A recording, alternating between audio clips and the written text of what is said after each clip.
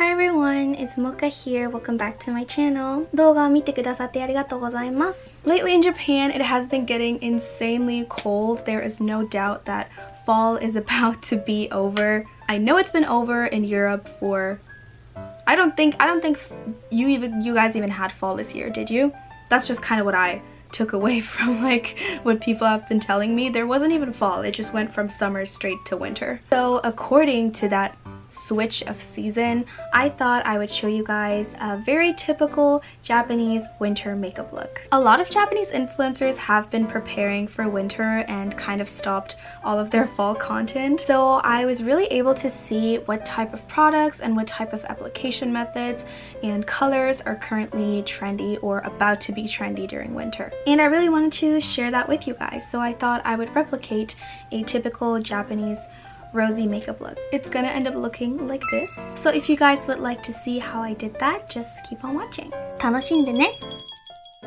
So according to the current season, I got myself something from Starbucks. They have these really cool seasonal drinks here for Christmas. Oh my gosh! I got the creme brulee latte, I'm pretty sure. So I already prepped my skin with skincare and everything, so we can jump right into the makeup part. So something I like to do in winter, and that is also very trendy here in Japan, is instead of using a cushion foundation or liquid foundation, I use a BB cream or a CC cream. Basically, it's almost the same as a foundation, but it does take better care of your skin and it's not quite as thick. The one that I'm going to be using today, or that I have been using the past few weeks already, is apparently it's called Nanbazin, maybe numbers in, porcelain base skip tone up beige. It has SPF 50, which apply SPF even in winter, kids. And yeah, it's just kind of like an additional layer on top of your skin, but it's not as heavy as a foundation would be. I also love the packaging. It's so like minimalistic, so it makes me feel more clean. Now I like to apply it with a beauty blender, but you could also use your hands or a brush. I don't think it really matters. And what I like about the usage of BB cream here is that you don't need an East Asian brand to get a similar effect, because I feel like internationally BB creams are sort of very similar. I'm just gonna go ahead and kind of like dot it on my face. That's at least how I've been doing it, but if you have a better method, let me know. So yeah, sort of like this, and then you can honestly just go ahead and like dab it into the skin. You're gonna notice fairly quickly that yeah, it really just brightens your complexion and sort of evens the complexion out, but it doesn't actually cover spots or give a whole lot of coverage. It's really just for, yeah, a better complexion and also just evening out any redness or any pigmentation you might have.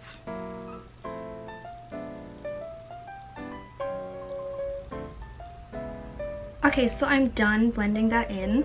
I think you can really tell that my complexion is looking much more healthy, much more glowy, much more bright, but it is not enough coverage for me. Now, when you're using a tone-up cream and kind of like evening out your complexion and you're left with something like this, I personally recommend going in with a more high coverage concealer. I personally like to use the one from NARS. I know this was popular a few years ago, but I still think it's pretty trendy right now. This is the Radiant Creamy Concealer.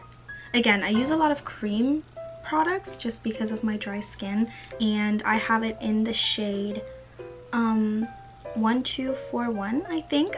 I'm pretty sure this is the very lightest shade. And I do this very specific concealer placement. Now, I'm not sure why I'm doing it exactly this way, but it really helped me personally bring out my face more. I don't know how to say it, but this concealer placement, this specific one, I use every day and it works great for me. I apply it right here under the eye, on like my brow bone or just my lid in general, and then I go put a line right on the tip of my nose right here. I then like to go a little bit right here on the chin, and of course you can cover any spots that you might have as well. So this is the finished placement. This is exactly the way I do it every single day. Sometimes I skip the tone-up cream and I just apply this concealer, but I do think applying the cream just gives a better base to work with, because sometimes I am left with a lot of redness if I don't use a tone-up cream. And I let it sit for just a bit, and then I'm going to blend it with that same beauty sponge that we used for the tone-up cream. Here you can see what it's going to look like when it's finished. I think it really brought up the high points of my face really well, and I think it looks so dewy and so glowy. I really love this very specific placement. I don't know. Now this is the finished skin that we're going to be working with today. Here you can kind of see the glow and evenness that we've created with just 2 products.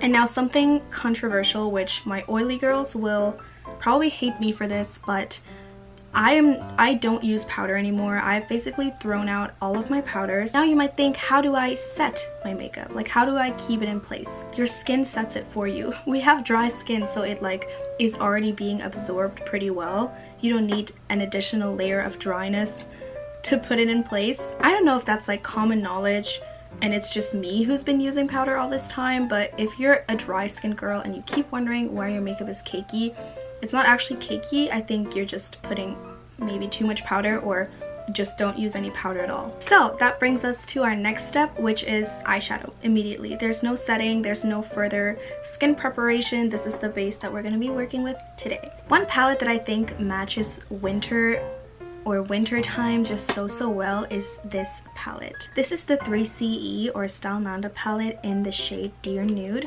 These really soft, milky, neutral tones. I think it's such a gorgeous palette, and I think you can really create some beautiful like romantic looks with this.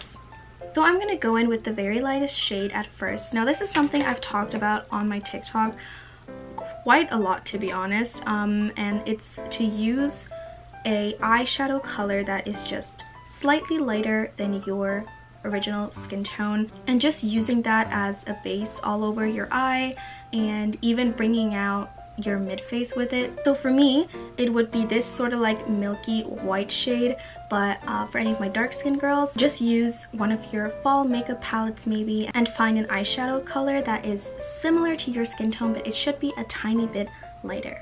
I don't know if you can see this, but because I haven't used any powder, my tone-up cream and concealer have set right in my crease, so we don't want that. That doesn't look pretty. So that's where the eyeshadow comes in, and you're going to create a nice base shade, but you're also going to be at least setting the eye area, which tends to crease a lot. So I basically just blend that out and also apply the eyeshadow simultaneously.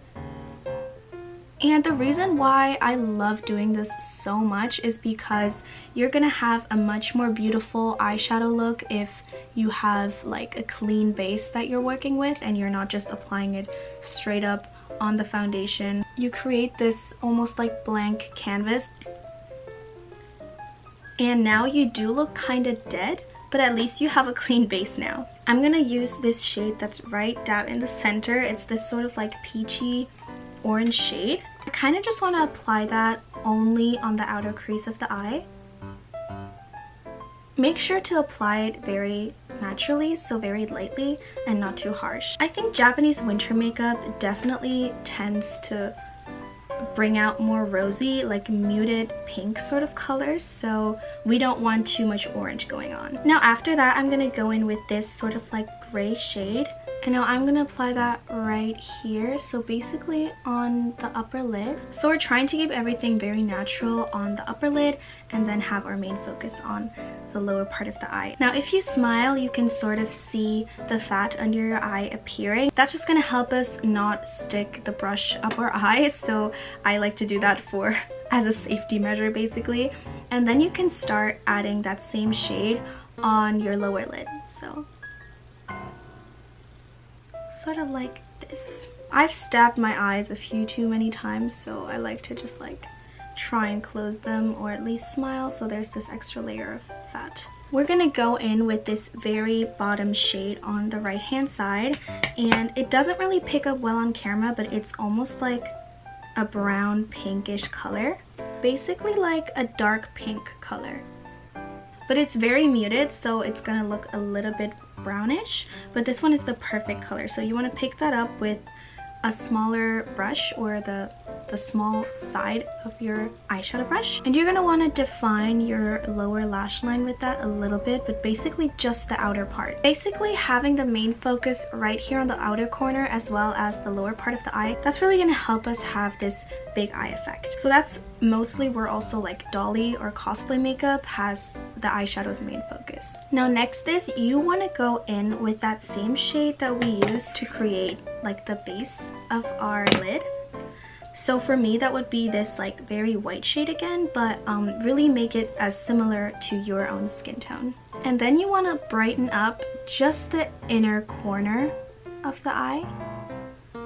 So right there, because we did put that gray shadow there, and having it all the way up in the front is going to make you actually look like you have dark circles, and we don't want that. So but bring it down to your lower lash line a little bit. I think another thing that's very popular to do during winter time here is to add lots of glitter and lots of sparkles. So I'm taking my favorite Essence palette. Anyone who follows me on TikTok knows that this is my baby. I always have like 3 or 4 of these because this is just the best palette ever. And I'm gonna take this sparkly shade. It's on the left hand. It's the second shade from the left side. But I just apply that on my middle finger and then sort of like frame the lower lash line with this. Now we can move on with eyeliner. I truly recommend to use a brown eyeliner, and also not a liquid eyeliner, but more like an eyeliner pen, sort of like this. Now what I do, I use some sort of brush that I have lying around, and I'm basically gonna push up my lid with that brush, and then I'm gonna line my lash line.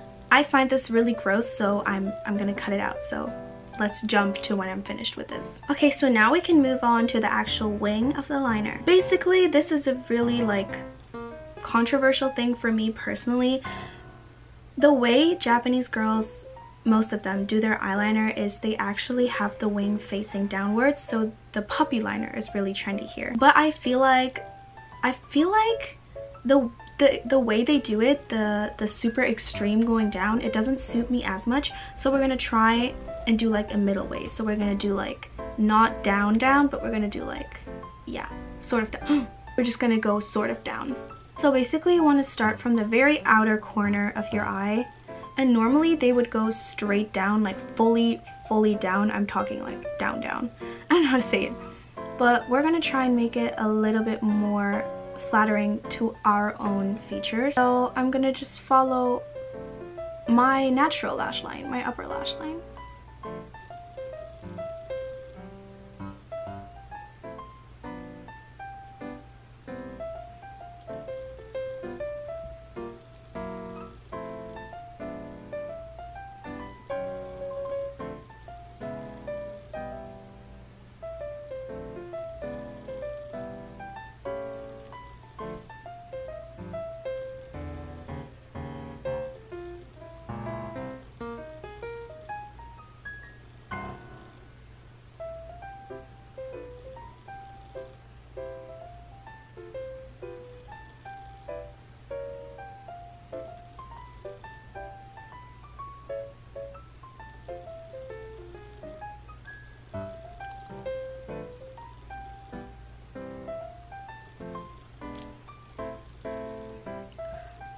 Sort of like this. You can definitely from the front see that it's a downward facing liner, but it's not so extreme to the point where it just looks odd on my face. And I really recommend that to all of you while you're doing East Asian makeup.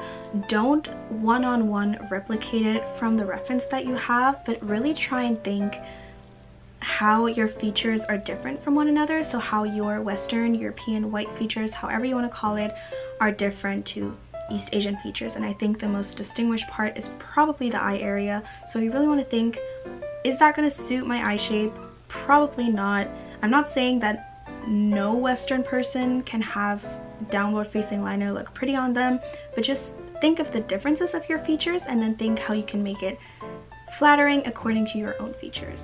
Now next thing I'm going to be using is black mascara. Now for fall I really love to use brown mascara, but I feel like in winter black mascara just hits different. I cannot tell you the chemistry behind it. I use the Heroin Make Volume Up Mascara. I also like this specific mascara because it kind of creates these like separated lashes for you and you don't need tweezers. And that just completely transforms the entire look in general. Oh, something I forgot, do your eyebrows. I always try and get them pretty straight just because that's not only my natural eyebrow shape, but it's also really trendy here and I think it makes your face look more youthful.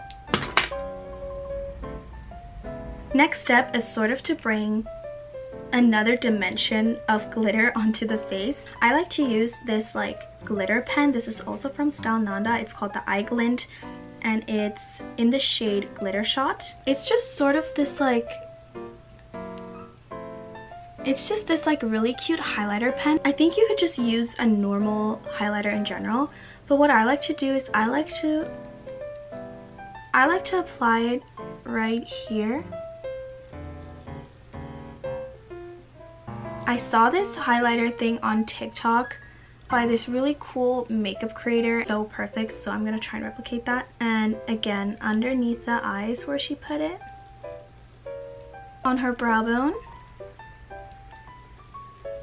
But also in a C shape right here. It might seem like a small change, but I do think it genuinely has this super great effect. Like in winter, you want as much sparkles as you possibly can. So for lips and cheeks, I'm going to be using the Romance Dewy Full Water Tint. Basically, I'm going to try using this as blush as well. I'm going to be using the lower side of my beauty blender to blend it out as much as I can. Romance tends to dry out pretty quickly, so if you're replicating this, blend it out quickly. You can already see some patching on my skin. So let's blend it out. Ooh. The lips I'm gonna prep with my almost non-existent Charlotte Tilbury Pillow Talk liner. I just can't find a sharpener, so I have to use like the wood part, which hurts. But I just overline a tiny bit, and then you're gonna apply that same shade on the lips.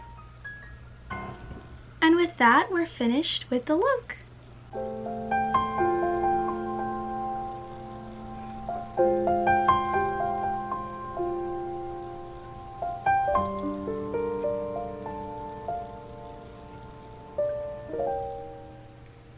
Thank you guys so much for watching. That is it for today's makeup tutorial. I hope you had fun and I hope you could take away some tips for not only Japanese makeup but also just like makeup in general. I don't want to be the typical YouTuber, but don't forget to like and subscribe if you want to see further of my videos. But besides that, I just hope to see you guys next week. Bye! じゃあね